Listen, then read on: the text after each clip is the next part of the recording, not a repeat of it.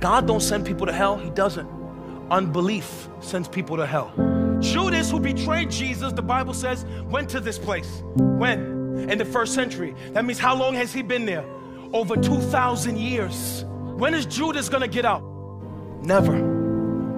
2,000 years of torment and fire and pain, begging to get out. But the Bible says when we die, there's a gulf fixed that no one can cross over. That when you take your last breath, whatever you was in, that's your permanent fate. It's sealed. That's why Jesus told a story about a man named Lazarus and a rich man. Both of them died. The rich man went to hell. Lazarus went to heaven.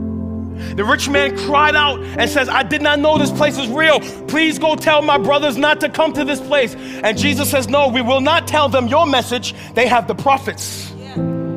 And if they don't hear the voice of the real prophets, they're going to end up in the same place you are. Why? Because God in His love has given everybody this word called time.